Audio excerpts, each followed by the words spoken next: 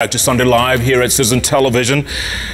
Vicky, we have a one-on-one with Dr. Indeed we do. Dr. Mukhisa Kituyi, the immediate former Secretary General of the United Nations Conference on Trade and Development, or UNCTAD. Thank you so much for joining us, Dr. Let's get right into it. You've been out of the political scene for several years now, now vying for the presidency. What makes you feel you are the right person for the job? Good evening, and these are two-on-one.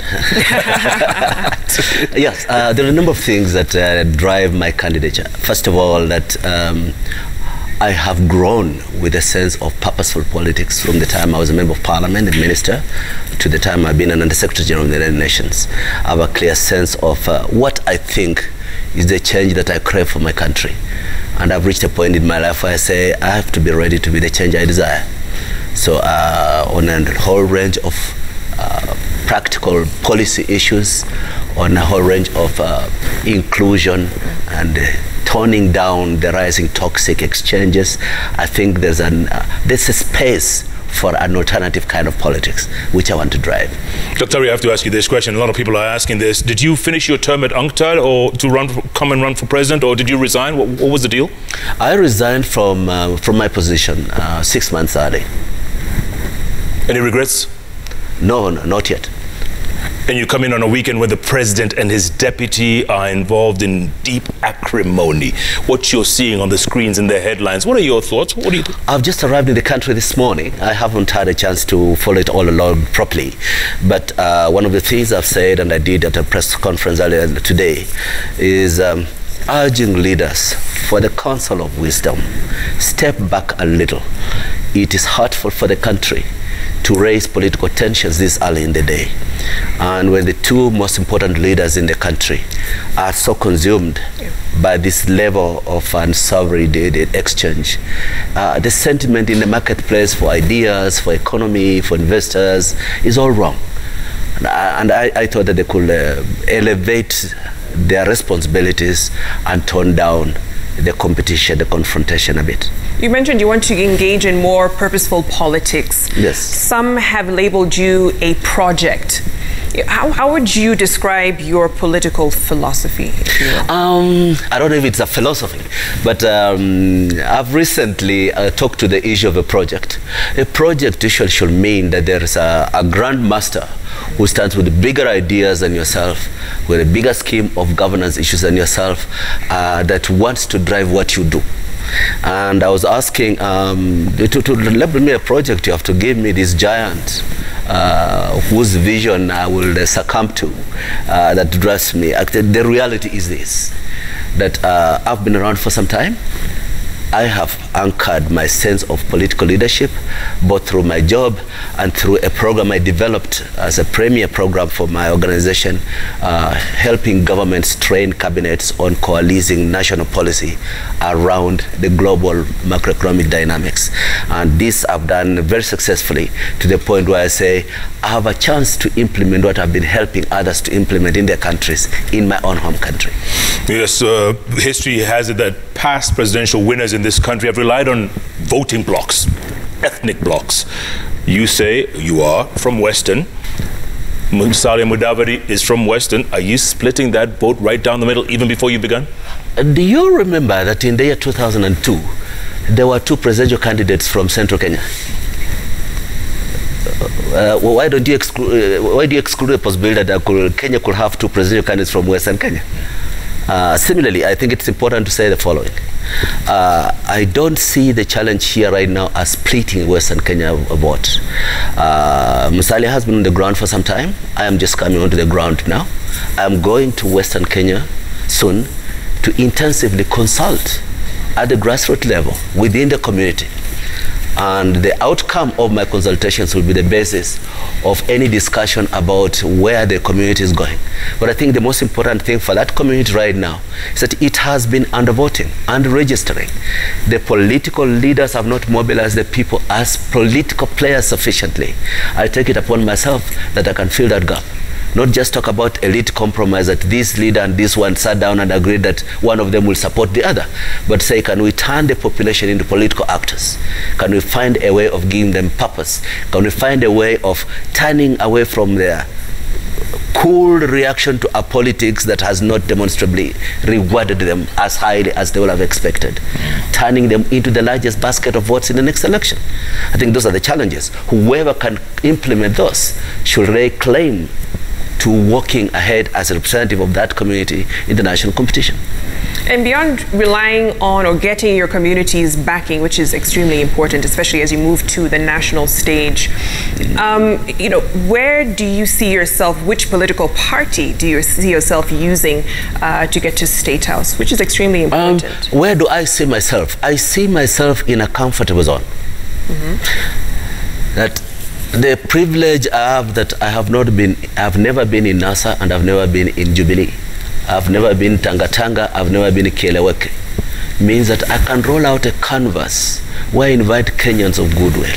So whether you have been on which side, whichever side you've been in national discourse, say, we can help tone down the vitriol, the toxic atmosphere by defining our politics, our raison d'etre, as based on what is right for Kenya. So will what you be policies the third will force? create hope for the hopeless? Will you be the third force? It will not be a third force. I don't think I can play fringe politics, but it will be grounded in the realities that we have to find a competitive team together. It will be on a new political party, but that political party will not seek to be a third force. That political party will seek to have as many people as possible, to be preferably one of two main blocks. And that potential compete in the running next mates? election. I've not heard you ask Ruto, who is his running mate, and he has been campaigning for 7 years. Why should you ask me when I've been in 7 hours? Let me take on Vicky's other point out there. She's saying, you know, politics of Kenya is defined by hustler dynasty narrative. That's where either you're here or you're there. Your thoughts about that? I refuse to believe that this country is defined by hustler dynasty narrative. We have reduced Kenyan politics to that. I am part of a growing force of Kenyans who say Kenyan politics will have to be defined by how much empathy we show to the vulnerable, how much hope we give to the hopeless, and how much clear planning we have for building enterprise Kenya. To me, that is a richer narrative than hustler and dynasty.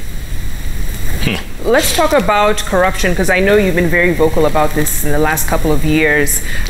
It's a huge monster. You're talking about 2 billion shillings a day, at least from the president, that's being lost to graft. $6 billion a year being lost to graft in this country. Should you become president, how do you intend to tackle it? There are a number of practical ways that I will tackle it. I'll not talk about corruption, I'll punish it. And I will demonstrate that clearly by action, not by petty corruption, but grand corruption. As an outgoing Under Secretary General of the United Nations, I embrace an institution that's against capital punishment. But sometimes I see the level of grand corruption, and I feel it's such a crime against humanity. It could have deserved the ultimate punishment. I feel very strongly at a time when Kenya is losing competitiveness even in regional markets, at a time when there's so many hopelessly unemployed and underemployed young men and women, when we're struggling to recover from the COVID pandemic, that so much of our public resources are wasted through graft, and we celebrate the corrupt. I will give a personal pledge that regardless of whose family you come from, you have to walk the talk. I have to ask but also this, importantly about that, I would like to hear everybody in the competition stand up and say they are against corruption, and say that if they are found to have been corrupt, they are ready to pay the price. Let that be on the cards for the competition. Even as you say you want to punish it, you know, we have accountability mechanisms that exist. They're robust, but they don't seem to deal with it decisively. Why do you think that is, and how would it be different under your regime? We have seen some of the challenges of slowly evolving institutions that are important in certain areas, like in fighting corruption. But I think we have to call out institutions that are failing in their mandate.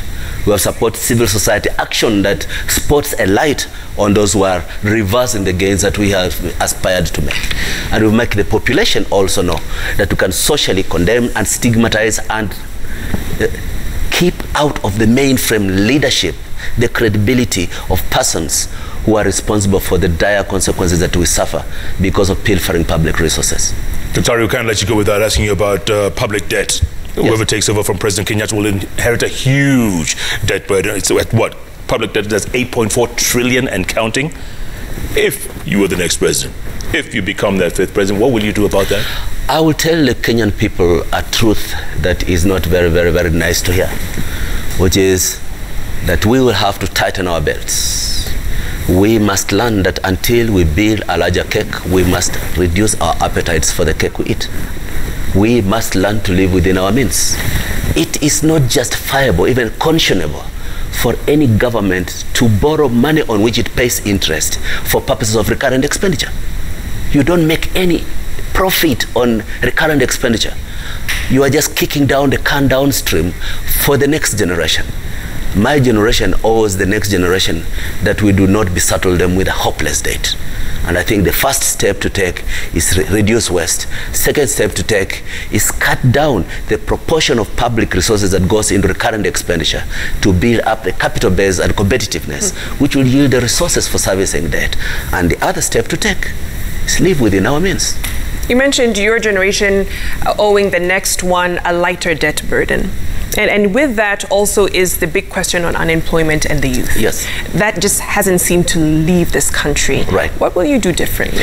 I've just published as my final instrument leaving the United Nations a Secretary General's report to the next conference of UNCTAD, in which I set out what I think are the levers for recovering better out of COVID for the developing world. One of the most important features of this is look at new engines of economic revival. For example, when we are saying that the hospitality industry is going to take a long time in the doldrums, we have to look at what other services industries can create quick jobs. One of the main ones is rapid investment in the digital economy. We are gifted with young digital entrepreneurs who have no access to credit markets, who are asked to show their credit records when the only things they have is a laptop and ideas in their heads. I will find it necessary, just like we've been using public resources to write off the debts of coffee farmers and sugarcane farmers, to use public resources to de-risk credit to the digital entrepreneurs. And I think about this very, very strongly. Secondly, I will address what makes Made in Kenya not competitive. Cut down red tape. When I was minister, I drove cutting down red tape by amending and repealing 35 pieces of legislation, and it worked. We have to look again, what is it that we can do better? Engage county governments on reducing the double taxation of enterprise, the multiplicity of ambiguous rules and regulations that are hurting small enterprise, particularly out of the main towns. These are some of the parts of a national conversation on building enterprise Kenya. Most important of all, we must as a nation align reviving and growing enterprise and creating incomes for the lowly employed or the unemployed. I think the artificial creation of a war between the rich and the poor is cheap, it is costly, and it is not part of the national interest in the medium or long term. The hope for enterprise Kenya and an equitable growth, including opportunities, investment, and social investment for the vulnerable, is part of responsible leadership going forward. That leads us to the obvious question. Next question will be, so where do you stand on BBI? I don't stand. Are you for it? Are you against it? Are you? No. I think that discourse it's late in the day for that discourse. The discussion about what to do with BBI has been going on while I was on international duty. I could not participate in that discourse. At the time when it was open discussion about what areas should be improved on, what areas should be taken out, what are policy measures and what are constitutional measures, what important constitutional measures are not on board, at that time I could not contribute because I was an international civil servant. But that train has left the station now. The train is out of the station. The president and the former prime minister are very keen on what positives can come out of BBI. Any ideas I had that would have made it a better product are now irrelevant. But as it stands, my sense is there is agreement that there will be a consensus document to go to the referendum. That process will be a solution to some of our challenges, but it will not be a sufficient solution to all of our challenges. So I'm saying, can some of the people not manning that fort try to man the other fort that needs to be manned right now? Can some of us start growing the attention to how to build post-COVID recovery, how to reconstruct the vulnerable small and medium enterprises, how to recreate linkages to regional markets at a time when global market networks have been destroyed by the rise in economic nationalism in the West. These things cannot wait for a referendum. Let the referendum process go on, and let me be part of the group that is doing this complementary work that will meet with the results of the referendum to say, now let us build Kenya going forward. So if you're saying that the referendum should go on, then you are for the process? I'm saying the referendum will go on while I am attending to other things which are equally important. So as it stands, you do not want to give a position on it, yes or no? I have some opinions about some components of the referendum, but they have been overtaken by events. I'd rather spend that energy on dealing with how can we build Enterprise Kenya that will benefit from any improved political ecosystem that may come out of the referendum. Going to need a lot of energy, Dr. Quick last question. Are you up to the task? Nobody is born with all the capacities. We all pray to God. We all seek out citizens who share our passion for our country. We all look to believing in ourselves that we want to be the change that we desire. And I believe in myself that I can make sacrifices to be the change that I desire. And I don't think I'm alone in believing like this. All right. Thank you for your time. That's all we have for now, Dr. And we'll be watching to see what the rest of the journey looks like. Absolutely, Dr. All the very best. My pleasure. Thank you. Would you vote for this man? Let us know.